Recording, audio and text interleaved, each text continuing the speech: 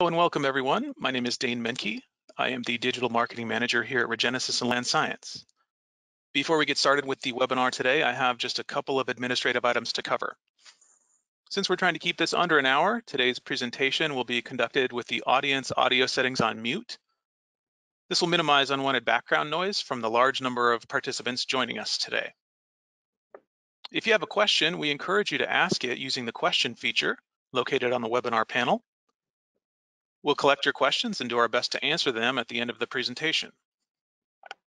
If we do not address your question, we'll make an effort to follow up with you after the webinar. We are recording this webinar, and a link to the recording will be emailed to you once it is available. In order to continue to sponsor events that are of value and worthy of your time, we'll be sending out a brief survey following the webinar to get your feedback.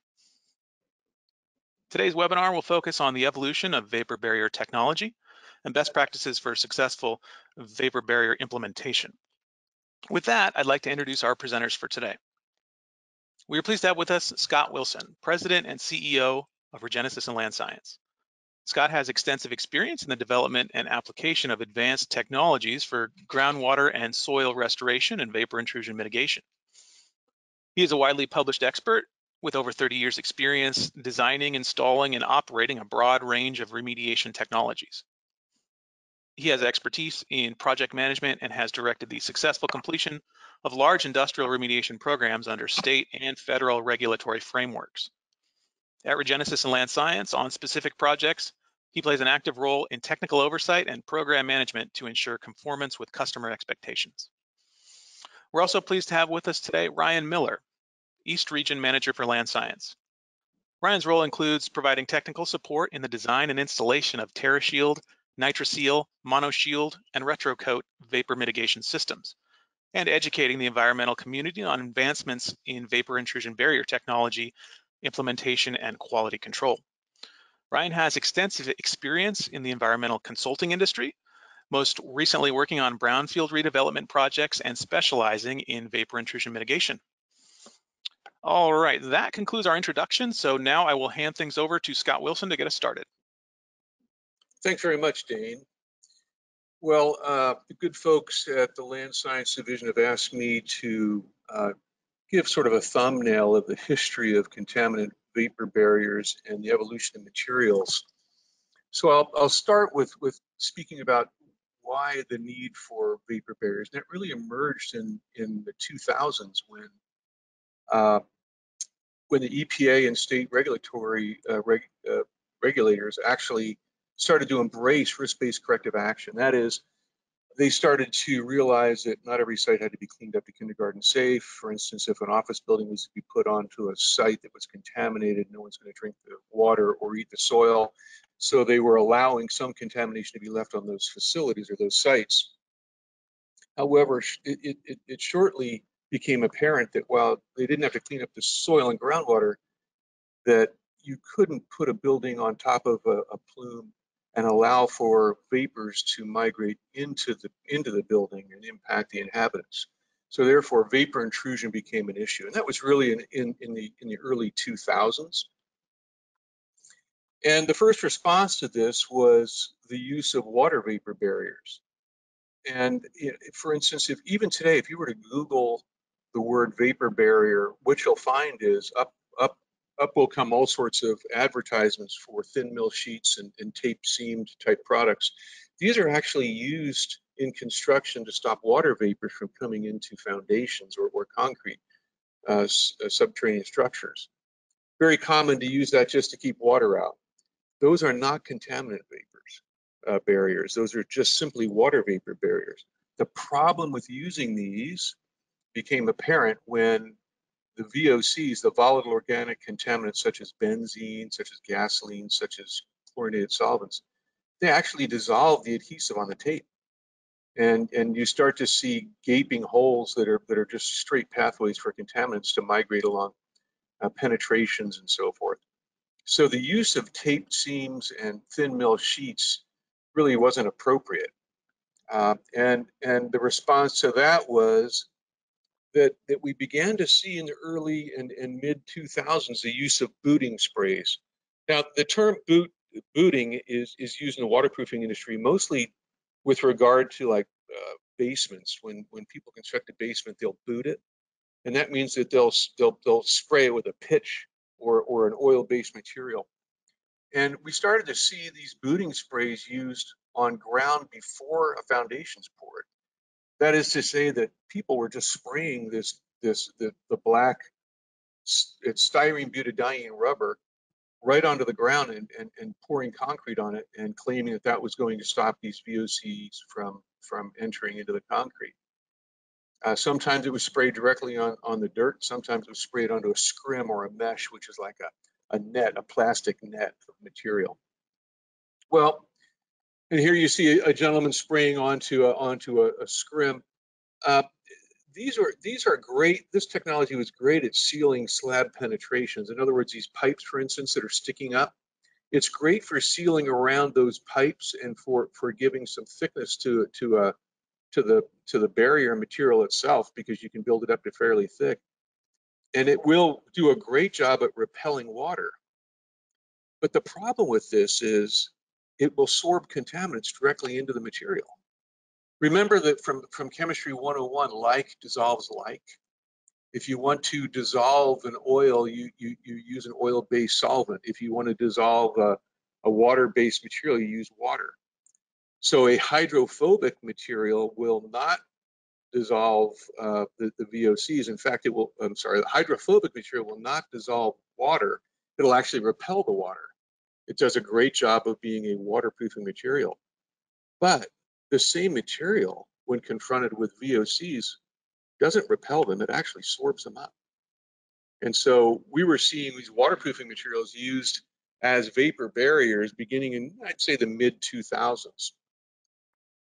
Well, we at REGENESIS, we recognized that this was an issue, and that while it was starting to be approved for these technologies, these waterproofing materials were being approved for contaminant vapor barriers, it was inappropriate. So we realized that if you put down a protected layer first, say high density polyethylene, that it would do a good job of protecting that SBR rubber spray. So we started to look at HDPE, and we actually found a supplier of composite waterproofing membranes that had a composite that they were using for waterproofing. And we took that and we adapted it for the use as a contaminant vapor barrier.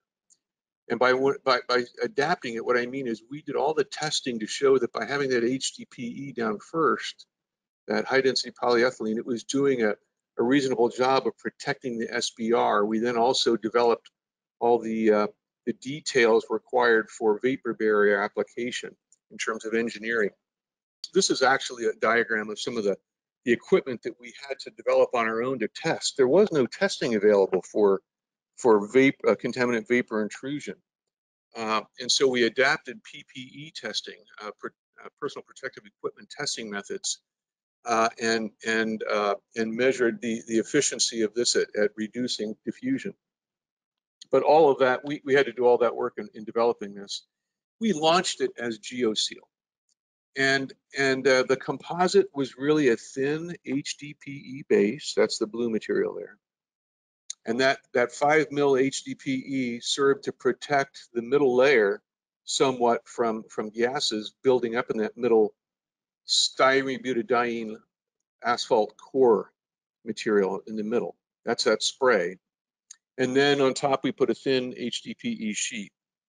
And we called it GeoSeal. We actually launched this in 2007, I believe it was.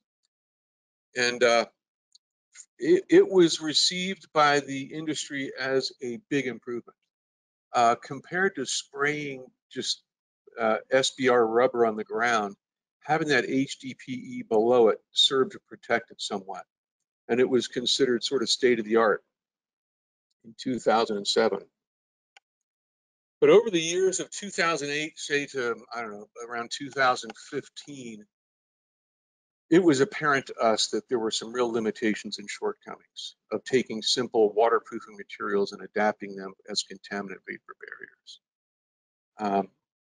And to be very frank with you, the main the main consideration is that we're not trying to block water. We're trying to block VOCs. And when you have VOCs, volatile organic contaminants, under buildings, it is a serious matter. VOCs behave nothing like water vapors. Again, going back to the like dissolves like, waterproofing materials repel water, but they do not repel. Most waterproofing materials, simple waterproofing materials like SBR rubber, they do not repel VOCs. And volatile organic contaminants, they're insidious. These materials will actually diffuse across even HDPE. And tiny amounts diffusing across over time presents a chronic exposure of those contaminants to the people in the building. And this is a serious matter. Over time, it can, you can develop sick building syndromes, illnesses within the building, etc. It's not waterproofing. It's vapor, VOC vapor barriers we're talking about. So we took this very seriously and started to look at the primary concern with these waterproofing materials is long-term chemical resistance. And this thin layer of HDPE that we put down, and was a big advancement over having nothing at all. It's really only a modest level of protection. It can become saturated with VOCs, and those gases then can pass into that middle layer. And then that middle layer, as I mentioned, sorbs that SBR rubber asphalt, that sorbs contaminants, and they will, if in the right circumstances and left to time, they can move across that barrier, across the top sheet and into the concrete above. And let me just give you a little demonstration here. This is a short video just to give you an example or a look at the barrier. Here's the white is the HDPE, and you see contamination coming up below, slowly permeating that lower barrier and getting into the middle layer, building up and saturating it, and then it starts to bleed across the top. We call this diffusion. It's diffusion of the VOCs, and over time, given concentrations below, we call those challenge concentrations of the gas below, it will in fact impact the HDP, build up in the middle layer, and then bleed across the top if left over time with these challenge gases. By 2015, we realized it was time to develop a true contaminant vapor barrier. Instead of simply adapting and trying to protect these waterproofing materials, let's develop a barrier from scratch. What would we do?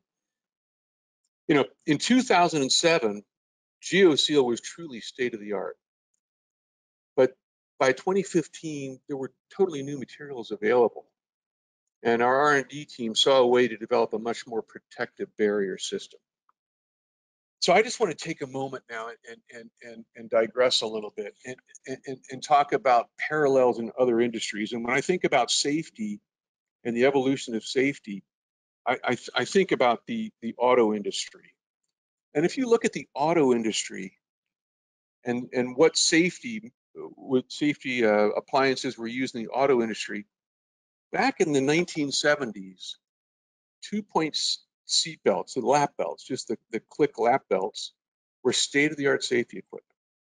And the big auto manufacturers held their head high when they sold these cars because they had the state-of-the-art safety equipment in it, lap belts and maybe headrests. But by the early 1990s, no cars were sold with simple lap belts. There were self-restraint systems, there were crumple zones, there were collapsible steering columns. All of that had evolved. And then by the year 2000, all cars had airbags. Today, if a dealer were to sell a car, to get the price down was to sell a car with just a lap belt, that would be considered incredibly unethical because you would be exposing people to the potential for collisions and bodily damage. And auto manufacturers would never have it because of the liability to them. I think we're moving into a similar situation where these waterproofing materials, are simply outdated.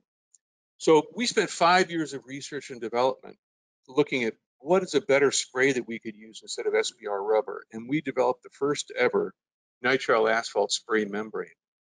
And if you're not familiar with nitrile, nitrile is the blue material that you see in gloves used throughout the hazardous material industry.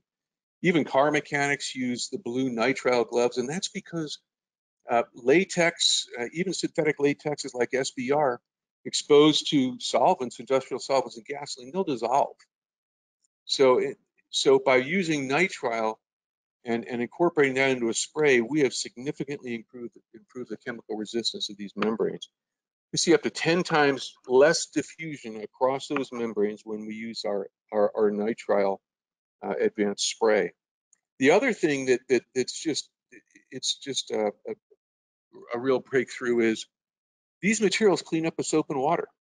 Our nitrile, you can clean it up with simple warm soap and water. Currently, if you're using these waterproofing materials as a vapor barrier, the applicators are using diesel, naphthalene containing diesel fuel to clean their equipment and spray. So all of that can be avoided with the use of this nitrile. The other thing that we really focused on, well, before I get there, let me show you this. Here's some data that actually shows nitrile advanced asphalt latex versus generic styrene butadiene rubber, which is used in geoseal, for example. What we've done here is this is an accelerated test to get the diffusion constants across the membranes. And what we do is we put a high concentration challenge gas over a short period of time. And this isn't our data, but it generated elsewhere. But what you see here is you see around 10 times better resistance to permeation and diffusion of the gas when you use the nitrile advanced asphalt versus generic. And these are the slopes that are used to generate the diffusion constants. So much better performance. The other thing we focused on was aluminized films. And now, intuitively, you all know that aluminized films are much better than other rubber latexes. Think about mylar balloons. The shiny mylar balloons are actually an aluminized film. Think about how they hold up compared to regular balloons, which is either a synthetic SBR or EDPM or natural latex. Those balloons lose air very shortly, whereas the mylar stays up for a very long period of time. And it's because aluminum just doesn't pass gas well. It doesn't allow for those gases to cross. These metallized film offer much greater protection against VOCs. And what we've done is we've developed specific film technology utilizing aluminum and bringing it to the contaminant vapor barrier market. And these offer at least 100 times better protection than HDPE. If you take a sheet of HDPE and twice as thick as what we use in geoseal and compare it to the aluminum, this aluminum sheet is still 100 times better than twice as thick HDPE as what's being used currently. I also want to mention that we've studied this in multiple ways, and corrosion is not a problem. These materials the aluminum is completely encapsulated within polyethylene, and it has a hydrophobic material sprayed on top. And when you look at the performance, this is the blue line at the bottom. This is actually done at Applied Geokinetics Lab, which is a nationwide recognized lab for contaminant vapor barrier testing. And compared to our geoseal product, it's night and day. The geoseal was allowing a certain amount of gas to cross over time, and even under these severe conditions used to derive rate constants, the monoshield, which is the aluminum-containing sheet, just showed no diffusion at all. So night and day when we use our aluminum technology and nitrile versus simple waterproofing materials. So I'm running out of time here, but in short, the new state of the art in terms of materials for vapor barriers are using nitrile containing spray materials to seal around penetrations and metallized films.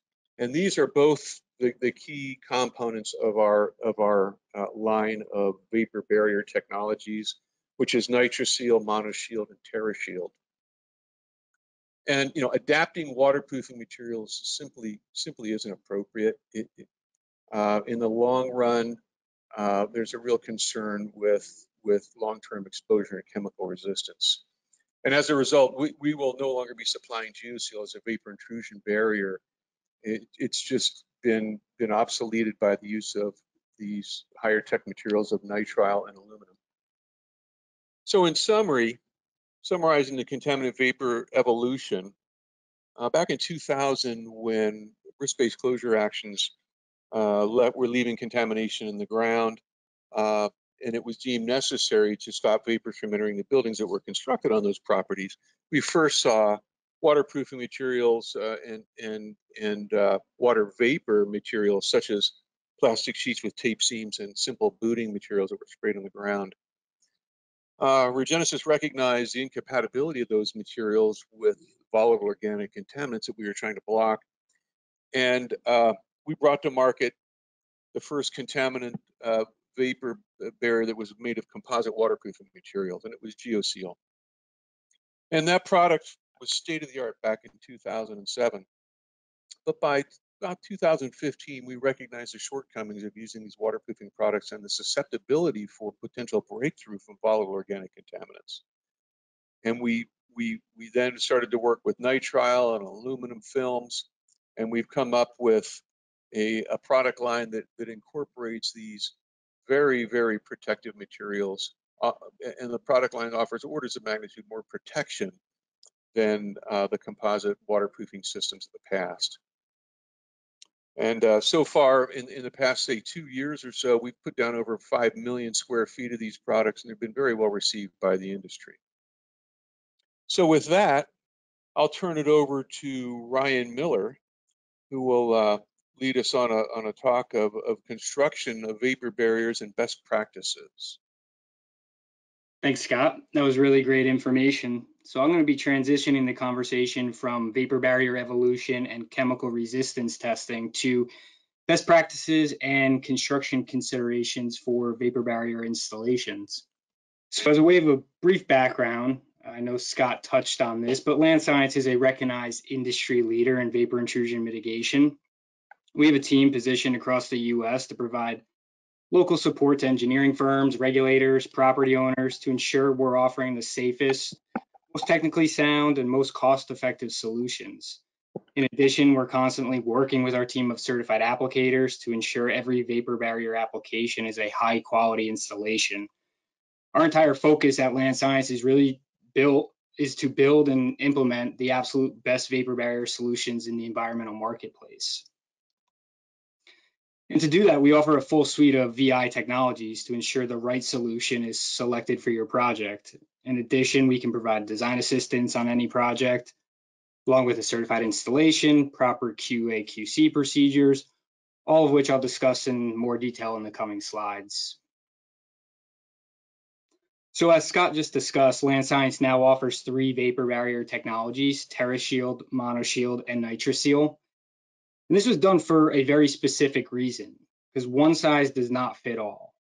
Each site you work on is unique, and selecting a vapor mitigation that properly fits that site is absolutely key to finding a remedy that is protective and cost-effective. To begin, I'll discuss the evaluation criteria of vapor barriers in general. Contaminant vapor barriers are often evaluated by 2 primary criteria: chemical resistance, right, the ability to block vapors, and then what we call constructability, meaning how easily is that barrier installed, or more importantly, the quality of the installation. It's really the combination of these 2 factors that often determine which barrier is selected for any given project. Now, there's certainly a 3rd criteria that's not shown, and that's cost, which of course is always an important factor. I will note here that Land Science vapor barriers are priced competitively in the marketplace. But for today, I really want to focus on constructability. Before I do move to constructability, I will reiterate what Scott discussed regarding chemical resistance, because it's really important aspect of evaluating vapor barriers. And it's something regulators, design engineers, consultants often look at first. But as I hope to outline in the following slides, this is only half the evaluation process, because constructability of the vapor barrier is equally as important. So we often say you can have the most chemically resistant vapor barrier in the world, but if it can't be installed in a timely manner, or the seams or utility penetrations can't be sealed properly, then what good is it really? When it comes to constructability, we look at 3 areas, which I'll further expand on. But first, the speed of the vapor barrier installation, meaning can it be installed efficiently? Second, the durability of the vapor barrier. Can it withstand an active construction site?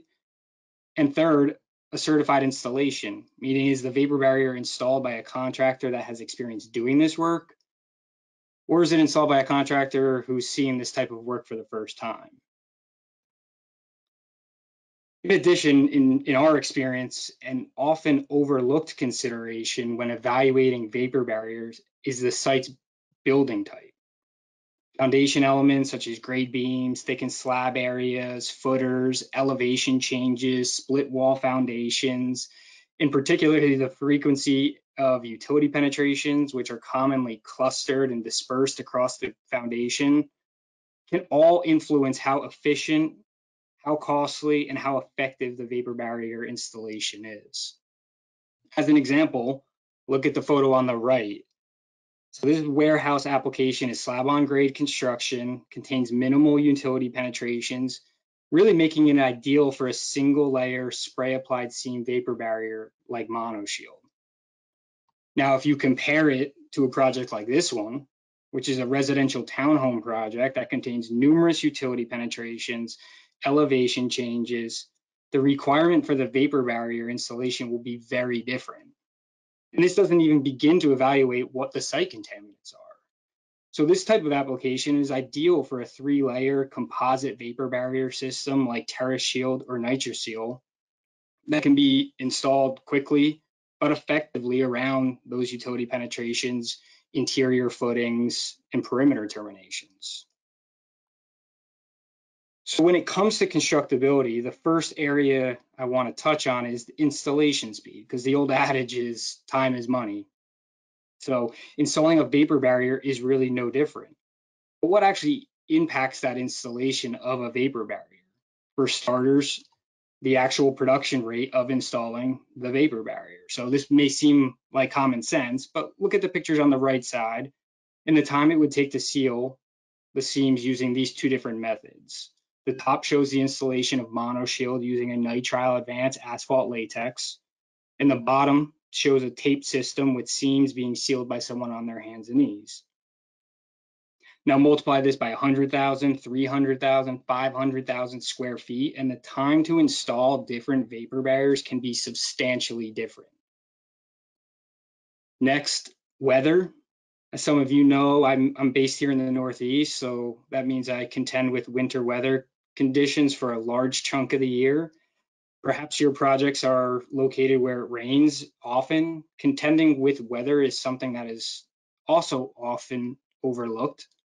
Having the right vapor barrier system can greatly impact installation time.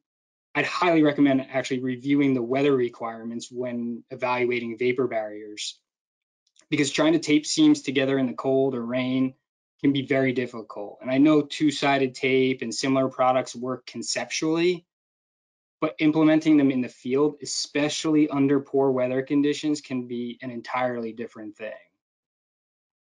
Also, QA/QC procedures can impact the speed in which the vapor barrier is installed. So when I say QA/QC procedures, there are really a number of things that fall underneath that umbrella, but one of the most important QA/QC procedures is a smoke test. And smoke testing is used to determine if the vapor barrier was installed properly by pumping smoke underneath the vapor barrier to see if any areas such as seams, utility penetrations, perimeter terminations are sealed vapor tight. So getting a proper seal around those locations in an efficient manner can really reduce the time needed in the field. And finally, consideration for what the project's construction activities will be. How many concrete slab pours will there be? What equipment is needed? Will they be driving on the vapor barrier, using a laser screed? What about rebar placement? So the actual sequencing of a lot of these events can play a role in the speed of the installation. So here's a photo of a MonoShield installation that took place earlier this year. which I hope captures some of the components of what I just discussed. Photo was taken on an evening in January, located here in the Northeast. So winter weather certainly played a factor, but even with some of these conditions, the applicator was installing monoshield at a rate of over 35,000 square feet per day, and having no issues getting a seal on the seams that you see in that picture. And this is due in great part to our nitrile advanced asphalt latex, which Scott did a great job outlining the benefits of. But another benefit is that it can be sprayed in various weather conditions, including colder temperature. And I'll say this photo also shows the level of construction activities that can take place on top of the barrier. And another side note here, in good weather conditions, our applicator's production rate can be even greater than the 35,000 square feet per day. So the second consideration I mentioned is the durability of the vapor barrier. And I think highlighting what goes into the durability of a vapor barrier is incredibly important. So to start, the thickness of a barrier. And a lot of times people equate thickness to chemical resistance, which in theory can be true, but the thickness of a barrier also matters when it comes to protection from construction-related activities. So EPA in 2008 document recommended a minimum thickness of 30 mil, which all land science vapor barriers do meet. So it's certainly something to keep in mind, as anything less than 30 mil thickness may actually not even hold up to the construction activities of the site. And so one of the reasons our vapor barriers hold up to heavy construction activities is the incorporation of a geotextile fabric on the underside of the barrier. So this added protection allows for a wider range of subgrade options, as larger stone can actually damage thinner taped vapor barrier systems. And also adding to the durability of the vapor barrier is the nitrile advanced asphalt latex, which strengthens the vapor barrier, as I'll demonstrate in this following example. So, as I said, an example of how far the advancement has come with our nitrile advanced asphalt latex and why seam durability is so important. Here's a picture of a monoshield installation from late last year. So on this project, 100,000 square feet of monoshield was installed one day prior to the concrete pour. That night, we had a pretty bad storm come through, and it blew the barrier not only out of place, but the storm actually twisted the vapor barrier up like a corkscrew. And this picture doesn't even do justice to how bad the storm was. At first, it was thought this entire 100,000 square feet would need to be reinstalled, which would have cost everyone involved a lot of time and money to get new materials, man hours to reinstall the vapor barrier, delays to the concrete pour, and ultimately delays to the project. As it turned out, none of that ended up being true. As you can see here, the vapor barrier was untwisted and pulled back into place. The nitrile advanced asphalt latex held the seams together across that entire 100,000 square foot area, with only minor repairs being needed. So the applicator completed a smoke test as per our specifications to ensure the vapor barrier still met installation requirements. But using a vapor barrier that uses the nitrile advanced asphalt latex over a generic asphalt latex or a taped vapor barrier system saved what would have been significant delays and additional costs to the project. So the last topic I'll mention when it comes to construction considerations when installing a vapor barrier is using a product that requires a certified installation process, which includes certified installers, proper QA/QC procedures, which I've touched on, adequate inspection requirements, and various warranty options. In our experience, having an applicator that has decades of experience installing vapor barriers is critically important to a successful project. We've really seen time and time again that working on an active construction site introduces just too many variables that can disrupt the installation of the vapor barrier. Therefore, Land Science has a network of certified installers that are experienced and trained to install all of Land Science vapor barriers and can quickly troubleshoot any potential in-field issues. In addition, we provide resources to consulting engineers that want to conduct third-party inspections. Also, our applicators will complete thickness verifications of the vapor barrier during installation to ensure it meets our specifications, while also completing smoke testing on every vapor barrier installation that we conduct. So I'm going to pivot to a case study that I think highlights some of the topics I just discussed with respect to constructability and installation of vapor barrier systems. So this site is located in Midtown Atlanta, Georgia, which is just about 3 miles north of downtown. The site had known industrial tenants operating on the property since I think the early 90s. So there was certainly a concern for potential vapor intrusion if the site was redeveloped. A nationally recognized housing developer saw an opportunity to provide luxury homes to the ever-expanding housing market in Atlanta. And so this development included 9 buildings in total, with each footprint averaging between 4,000 and 6,000 square feet. So by taking this property through the Georgia Brownfield program, the developer would be able to recoup some of the costs associated with assessment and mitigation in the form of tax incentives. So the environmental engineer brought on a consultant that specializes in vapor intrusion sampling and analysis to aid in identifying the VI risk and developing a mitigation strategy. So as a result, a limited soil gas investigation was conducted in November of 2019, with a total of 18 soil gas samples being collected. And the results of these samples identified the presence of both petroleum and chlorinated VOCs in all 18 samples. So based on the initial sampling results, 5 buildings had soil vapor concentrations that exceeded the screening levels set by Georgia EPD. And the other 4 footprints did not show exceedances, but based on their proximity to the locations with exceedances, it was really likely that the EPD would require some form of mitigation in all those areas. And as a result, the consultant presented 2 options to the developer: proceed with a vapor mitigation strategy for the entire property, or try to further clarify the risk at the site, especially under the buildings without exceedances, to try to risk away the need for mitigation. The developer ultimately went with option number 1, as it allowed them to proceed with construction much quicker. And option 2 actually didn't offer a guarantee that mitigation would not be needed after spending that additional time and money completing the investigations.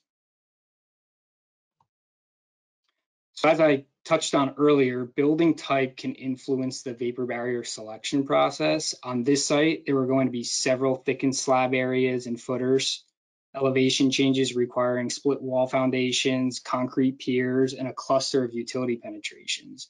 This residential development had several elements that are common in residential applications that made a composite spray applied membrane a practical approach for mitigation on this site. So the solution was a tailored vapor mitigation design for the site.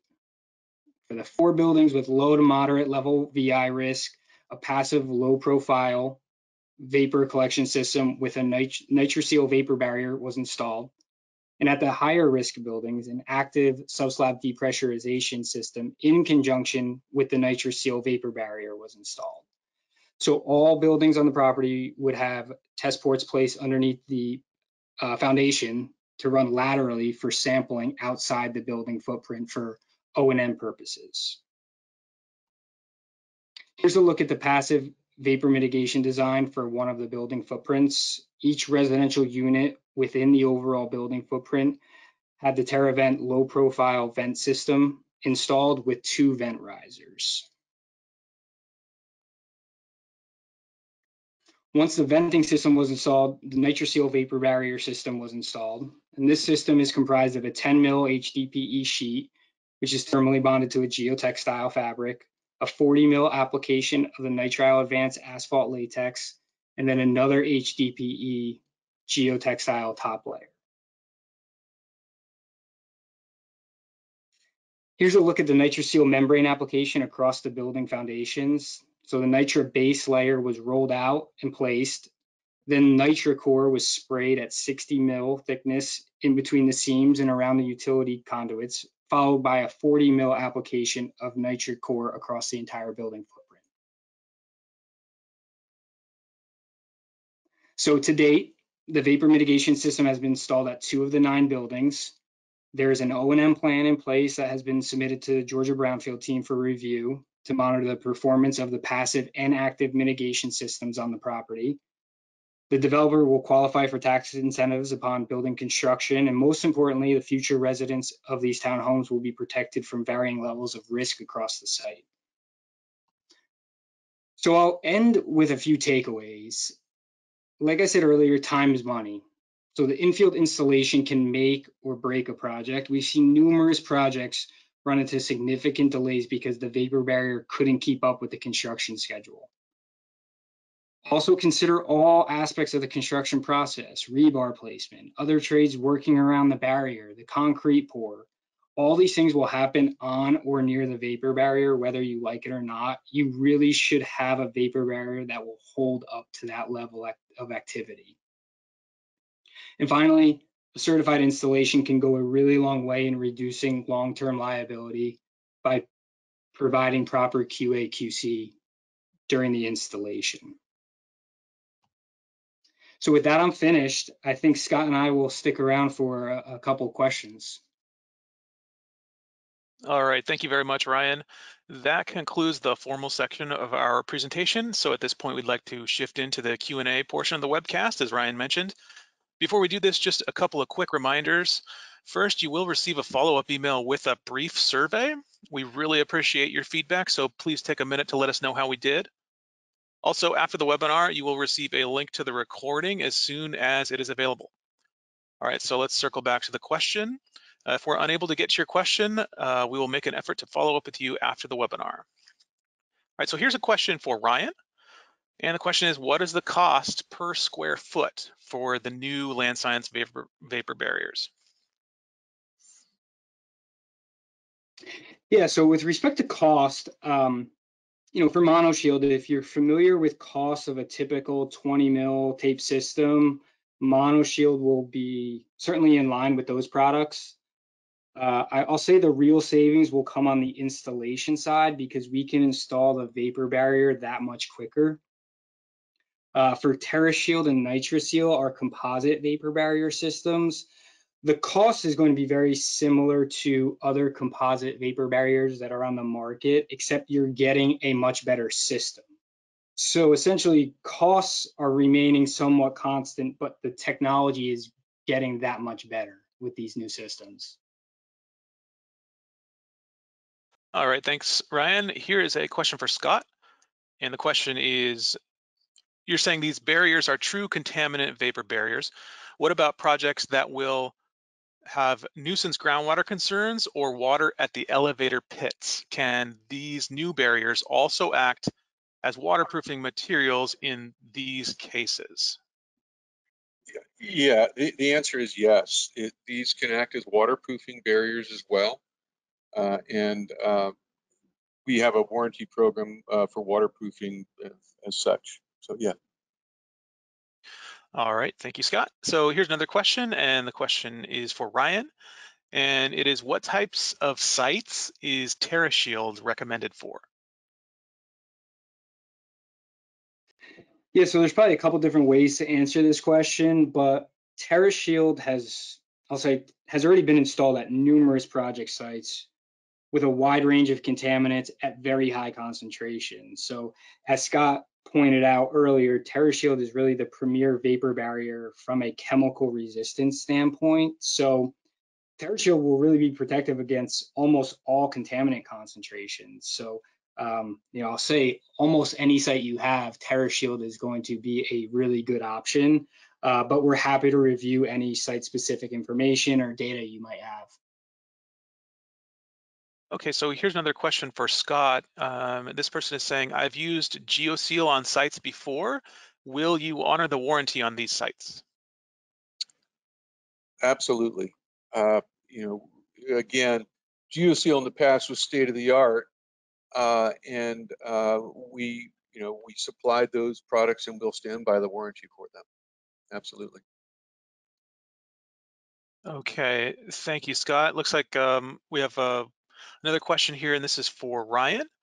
And it is, do the new vapor barrier technologies have regulatory approval?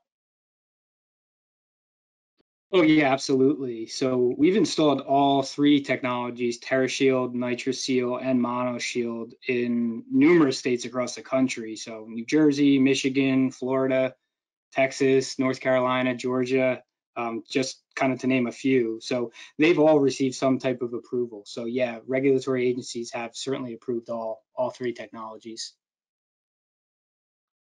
Okay, great. Thanks very much, Ryan. So that's going to be the end of our chat questions. If we did not get to your question, someone will make an effort to follow up with you. If you'd like to learn more about vapor intrusion solutions from Land Science, please visit landsciencetech.com. Thanks again to Scott Wilson and Ryan Miller, and thanks to everyone who could join us. Have a great day.